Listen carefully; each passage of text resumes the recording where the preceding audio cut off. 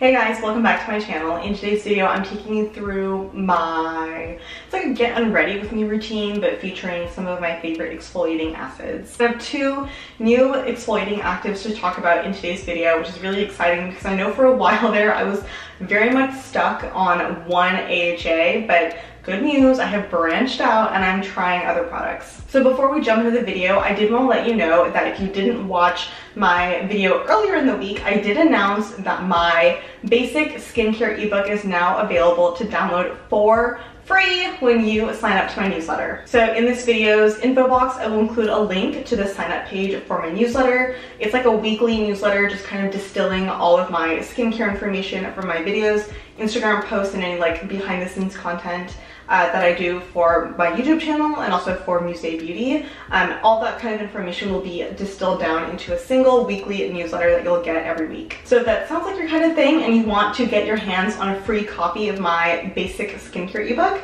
then sign up for my newsletter and you'll get an automatic download of my ebook. But without further ado, let's get into the video. So I just took off my rings because I can't stand having like things on my hands when I'm cleansing my skin. So today was a filming day where I filmed a tutorial for Muse Beauty, which is my makeup brand, and I also filmed a YouTube video that went up earlier this week. So when I film things for Muse Beauty or for my YouTube channel, I do like to knock them all out in one day because I just think it's a lot more efficient for my time. So today was a filming day, hence the full face of makeup. So obviously this has got to go because I never ever sleep in makeup. It's not like the worst thing in the world that you can do, but it's also not great to do. So I definitely always take off my makeup before I go to bed. So the first thing I actually need to do right now is take out my contacts because I have found that if I use like a makeup cleansing balm or like a makeup oil, if that oil gets into my eyes on my contact lens, it gets really hazy and it kind of ruins the contact lens. So I'm definitely gonna take my contacts out first. Well, this is all good and fun. I took my contacts out and now I don't know if I'm in focus or not. Okay, so this is a fresh tub of Green Clean Cleansing Balm. Pharmacy did send this to me in PR. I did purchase my original tub of Green Clean Cleansing Balm myself. So I take, you know, a pretty healthy amount and I put it on my hands and I like to kind of warm it up so it melts down into an oil. And guys, this smells so incredible. Like, it smells so good. So now I like to massage it into my skin. I'm not wearing foundation, but I am wearing concealer and sunscreen, and obviously the Impressionism palette from Muse Beauty is all over my eyes, and I do have a tinted brow gel in, hence me scrubbing my brows, and I do have mascara.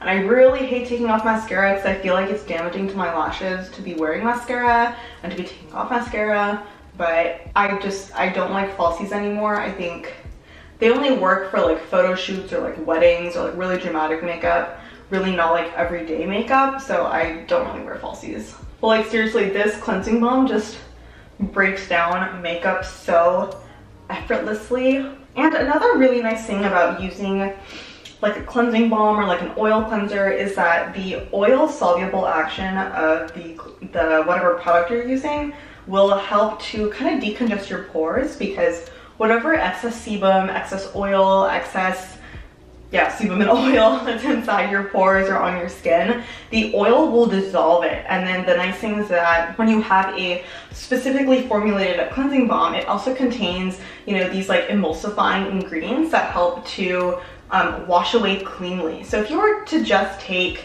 say, jojoba oil and slather it on your skin, it wouldn't behave the same way as an oil cleanser or a balm cleanser because it doesn't contain those emulsifying ingredients. Okay, I've been doing this for a really long time, but honestly, this is just like one of the most relaxing parts of my routine.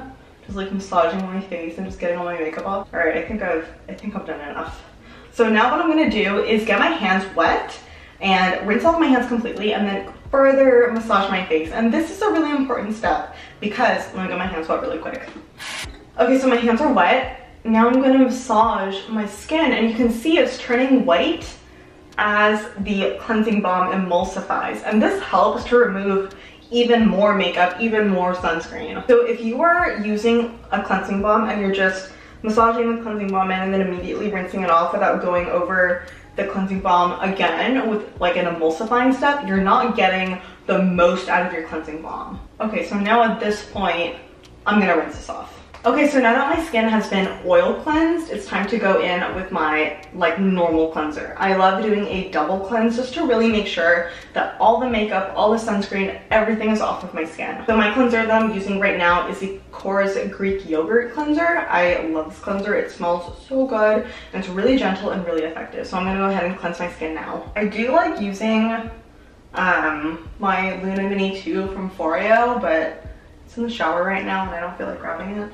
All right, now my skin is nice and clean and dry. So I'm going to move on to the like actives of my skincare routine. So there are basically 2 different exfoliating actives that I like using in my skincare routine. AHAs, BHAs, and PHAs. So I've talked about this one before. This is the Glow Recipe Watermelon Glow PHA and BHA Pore Tight Toner. So this contains PHA or polyhydroxy acid, gluconolactone, and also betaine salicylate, which is like an oil-soluble molecule that I would compare to salicylic acid. However, I have talked about this a bunch of times on my channel already, so I'm not going to demo this one. Instead, I'm going to demonstrate the Pharmacy Deep Sweep 2% BHA Pore Clearing Toner. So this does contain actual salicylic acid, unlike the Glow Recipe Toner, which has betaine salicylate. Now the difference between those 2 molecules, they're both oil soluble, but betaine salicylate is a little bit more gentle and also less effective as a result. So salicylic acid really is like the gold standard as far as exfoliating oil soluble molecules go. But this is a really beautiful product that you can see, like it's like got a gorgeous like green color to it. But the way that I like to apply this is on a cotton pad. So these are the Shiseido cotton pads. They are so luxurious and bougie, but they're not that expensive. So I love having like a little touch of luxury in my routine. So what I like doing is taking the toner and applying a couple drops onto the cotton pad. And then what I'll do is I'll kind of sweep it onto my skin. And I like to concentrate especially on my T-zone. I saw someone holding their cotton pad like this on Instagram, and ever since then I started doing it myself and I was like, game changer. So I just like to pat it in, sweep it on, you know, do all the things.